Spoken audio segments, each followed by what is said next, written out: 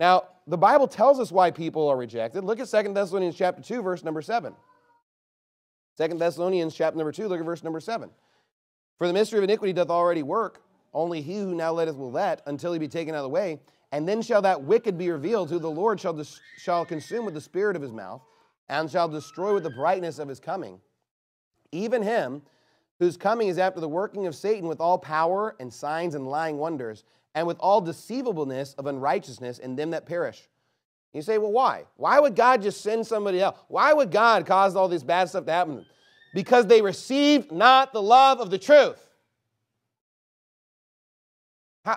How can you say that's unconditional? It's conditional. Because they received not the love of the truth that they might be saved. Notice verse 11.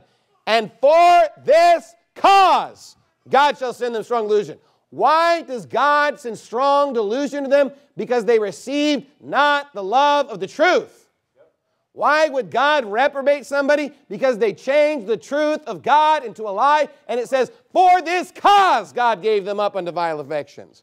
It doesn't say God just randomly gives people reprobate minds and randomly gives people grace and randomly gives them mercy. No, it's based on something. It's based on if you receive the gospel or not.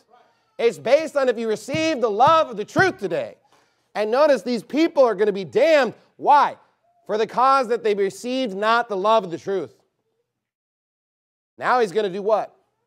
He's going to harden them. But why is he hardening them? For this cause, because they received not the love of the truth.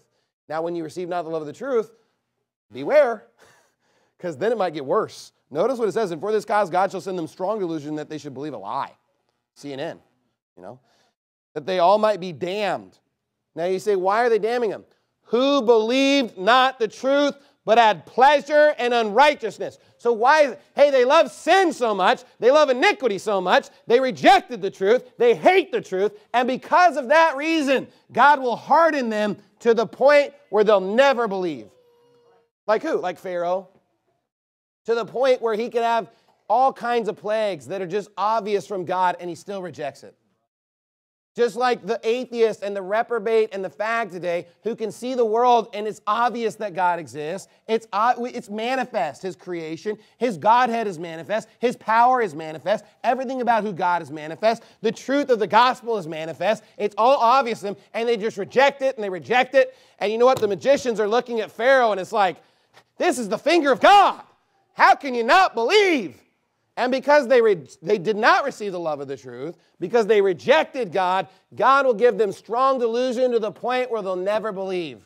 Hey, the Jews that saw Jesus Christ healing in the power of the Holy Ghost, and he's performing miracles before their eyes, and they're like, that was the power of Beelzebub. He's like, you know what? You'll never believe now.